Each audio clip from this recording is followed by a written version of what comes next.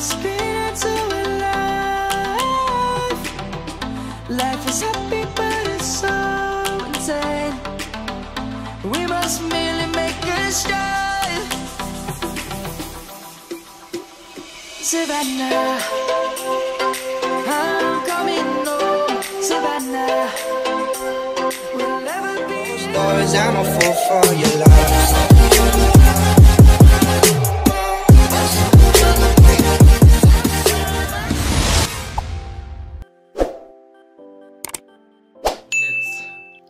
So for ingredients today, I have about 300 grams of lamb meat ama nyama ya mbuzi, 3 medium small potatoes. Hizi ni 2 large onions, very large onions. Hapa kuna mafuta. Here I have mala. Okay, for our spices I have about 1.5 tablespoons of tomato paste, a yellow food color. Here I have vinegar, 1 tablespoon, or you can substitute vinegar with lemon juice if at all you have the lemons. For this other batch of spices, I have 1 teaspoon of garlic and ginger paste, black pepper, a pinch of black pepper, turmeric, garam masala, paprika, and some salt to taste. And on this other side, of course, I have my rice because I'm showing you how to prepare a full meal. So for the first process, I'll start by marinating my meat and nitamwaga hapa ndani hivi. I had already pre-washed my meat. Then I'll go in with my spices and I'll start with these spices. So my ginger, my salt, paprika, garam and black pepper.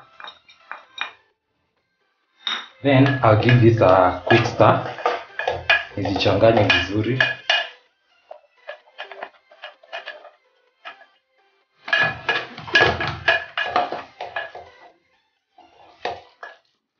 And then I'll go in with my tomato paste.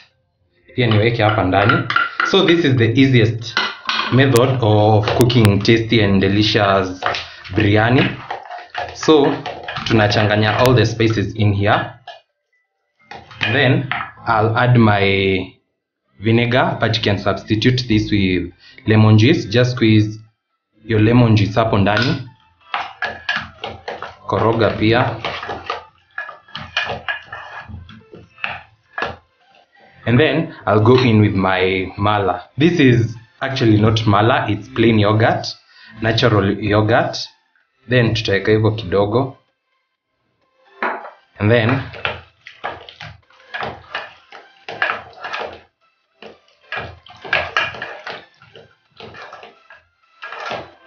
and from the aroma, you can already tell that it's going to be a very delicious meal. Oh, so I almost forgot. Tunaeka mafuta kiasi because we are going to add some more oil when we start cooking. So tunaeka tu kiasi hivyo. Then tunakoroga pia.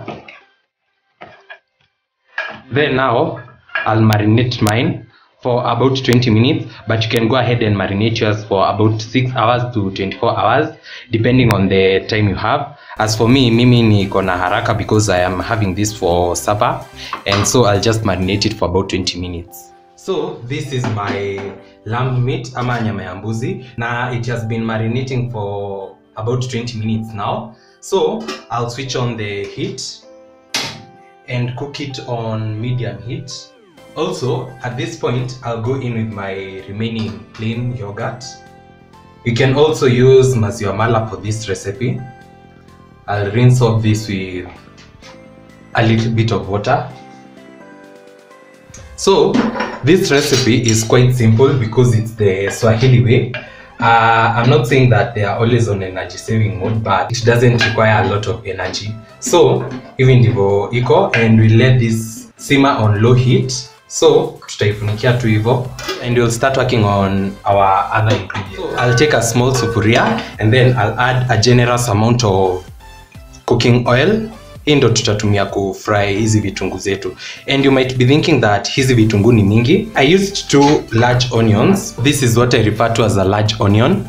I used 2 of these, and you might be thinking that they are quite many, and you are right. So I'll tell you a hack that I use in my kitchen. So I'll deep fry this, and I'll use half of this in today's recipe. The other half I'll store it for some time in my other next recipe. So I'm pretty sure our oil is hot, and yeah, you can see the bubbles forming hapo kwa skewer. And I'll go in with my onions. You have to be careful at this point because the oil is very hot. Mafuta inaweza ruka na ikuchome, so I'll just be careful. Kidogo kidogo. And as you can notice, I'm using onion rings, so you need the big onions ndivyo uzitoanishe hivi zikwe two rings tu poa. Also, now let me check on this other side, and as you can see, it's doing quite okay. Inaendelea vizuri na chemka tu vizuri. So this deep frying of the onions will take about 8 to 15 minutes depending on the quantity of the onions. So usiziharakishe. So I'll be stirring this in intervals, making sure that they do not burn, because zikiungua, our stew will be very bitter. So in the meantime also, let's be working on our potatoes. And for our potatoes, I'll be using the egg yellow food color. Space to be is very limited, and so I'll chop them into halves. This one is quite big, so I'll chop it hivo, and then like that. Then this other one, I'll chop it hivo. Then I'll take my food color, and then I'll add in kiasi tu. Then I'll give this a toast. You do not have to add water.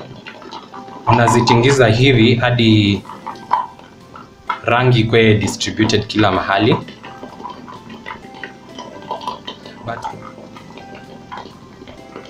So as you can see, finally our potatoes are all colored and the color is evenly distributed. So, and let me check on this. Oops.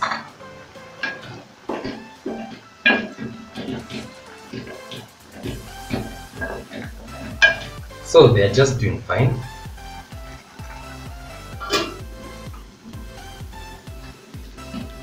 You have to be patient with these onions to achieve the best results.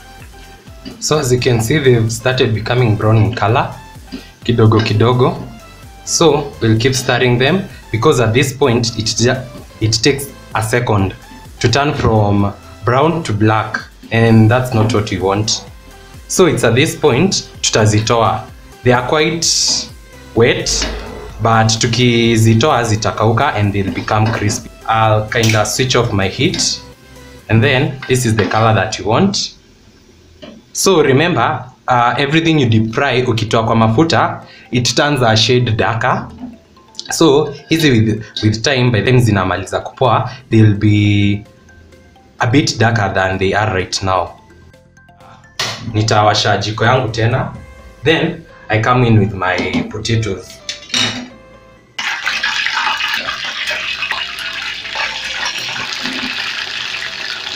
So easy, our potatoes, we are just deep frying them so that we can have a crust. Sio kuzipika, si chips tunapika. I'm just deep frying them so that they can just have that yellow beautiful crust. So they'll just take about 3 to 5 minutes, alafu tunazitoa. So kidogo kidogo tunaanza kuziturn hivi, because they'll continue cooking in our biryani rojo. As you can notice, easy, they are becoming crispier and a bit darker. Yeah, you can have this as a snack. They are very tasty. So as you can see, zimeanza kwa crusty huku mwisho in the edges. So I'll continue for about 1.5 more minutes, then nitazitoa kwa jiko. Meanwhile, let me check on my rojo how it's doing. And as you can see, it's doing quite okay here. So I'll reduce the heat. Look.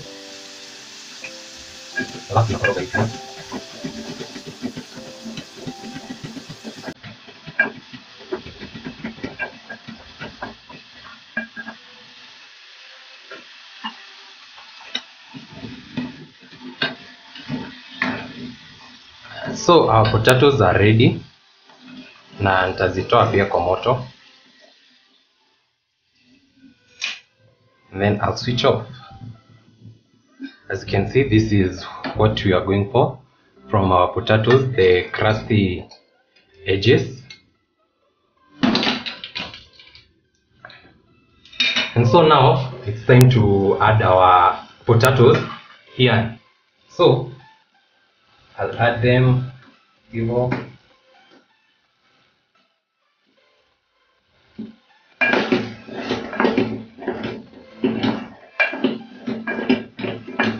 Then I'll go in with my, as you can hear, ziko crusty. So I'll go. And then you remember that I told you tutaongezea mafuta. So I'll go in with this oil. This oil is very flavorful. So I'll add in about a tablespoon. And then koroge, then we let it continue cooking. So hivi venye hizi onions zishakuwa ngumu, when they cook they will soften.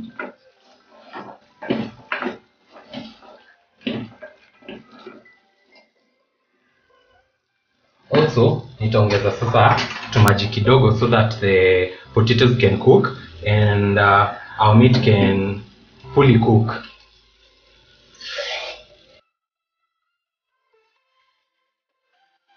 So I'll go in with my rice on this other side. If you have your whole spices, you can add in your cardamom and your cloves. Lakini hizi zangu zishaisha, so I'll just work with whatever I have, and I'll not work with what I do not have. So I cook my rice in the ratio of 1 cup of rice, 2 cups of water. So I'll add in salt to taste, and then I'll add in my water. Also I'll switch the flames because hii iko na moto mingi na hii iko na moto kidogo, and these are almost getting ready. As you can see, our rojo is doing fine.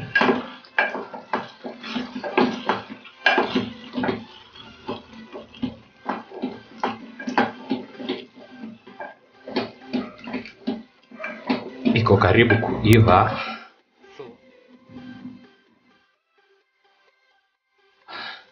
So another kitchen hack that I mentioned in my other previous video is when I use a lot of tomato paste or a lot of tomatoes, because ya hiyo uchachu, the tartness that it comes along with the tomato paste, I like adding a pinch of sugar. Now when I add sugar, let me repeat this, nikiongeza sukari chakula yangu haitaonja uji, haitaonja chai, because I'm just adding 1 pinch of sugar hivi. Also, you can remember we've used about a tablespoon of vinegar. Pia hiyo inaleta uchachu.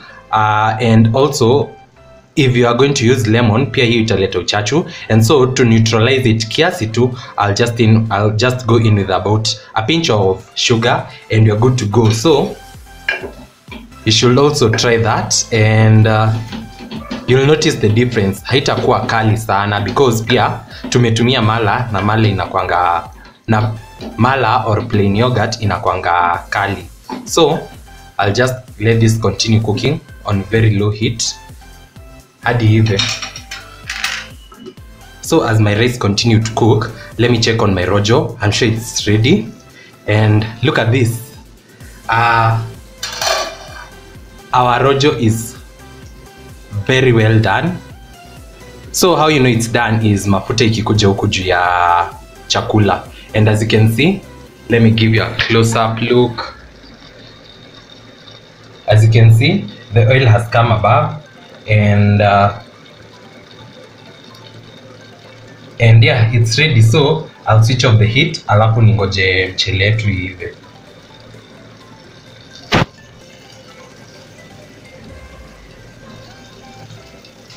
Remember, this is the food color that I'm using, that is egg yellow. Alafu tutaeka food color yetu hapa kiasi hivyo, and then we'll add in our water. So let me tell you how I like my rice when I'm cooking biryani. Most people huwa wanatumia 2 types of food colors, 2 colors of food color. that is the yellow and the red, but for me I like doing one color which is a yellow, but I do it in two different shades. One which is kama hii enye nimeweka tu maji kiasi sana, so this will give a deeper yellow. I'll check my rice. My rice is ready kabisa, hakuna maji imebakia, so I'll in with this dark orange, and then hii yenye inabakia I won't add more food color, nitaongeza tumaji hivyo ikuwe lighter, a lighter yellow, then I'll go in. So as you can also notice from the video, hizi mbili ni darker kuliko hizi mbili, so I'll let this cook with steam for about a minute. I'll switch off the heat. Yeah, I'll let this sit for about 2 minutes as I prepare for the taste test.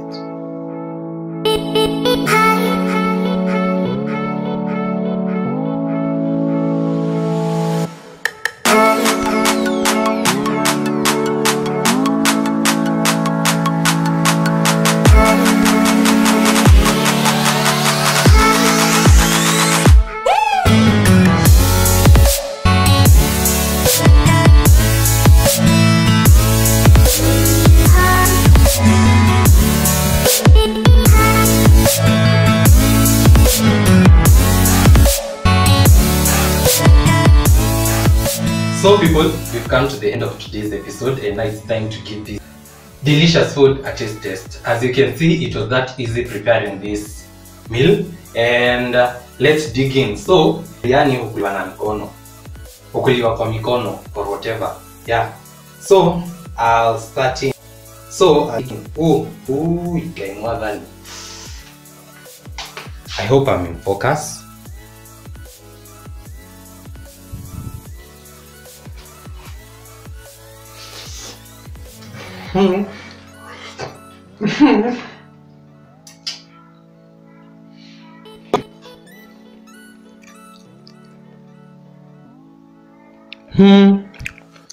Jehovah.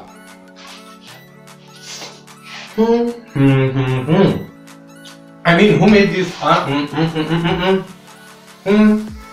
So a quick disclaimer. Leo nimekuwa na camera feels zingine kali sana, but the food is very delicious, very tasty. We've cracked it hata kama camera inaitwa ujuaji. So the meat is so tender. The spices, the everything zimekuja tu vizuri. Oh, well, this cannot be that other gender, it has to be handsome. This handsome meal of ours is well done.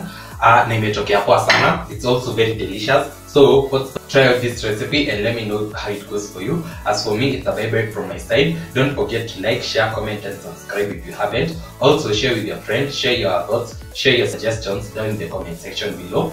Also tell me what recipe you want to see next, and be sure that be willing to show you how I do it my way. So it's a bye-bye from my side, and see you in my next one. Bye. Hey, hey, hey, hey.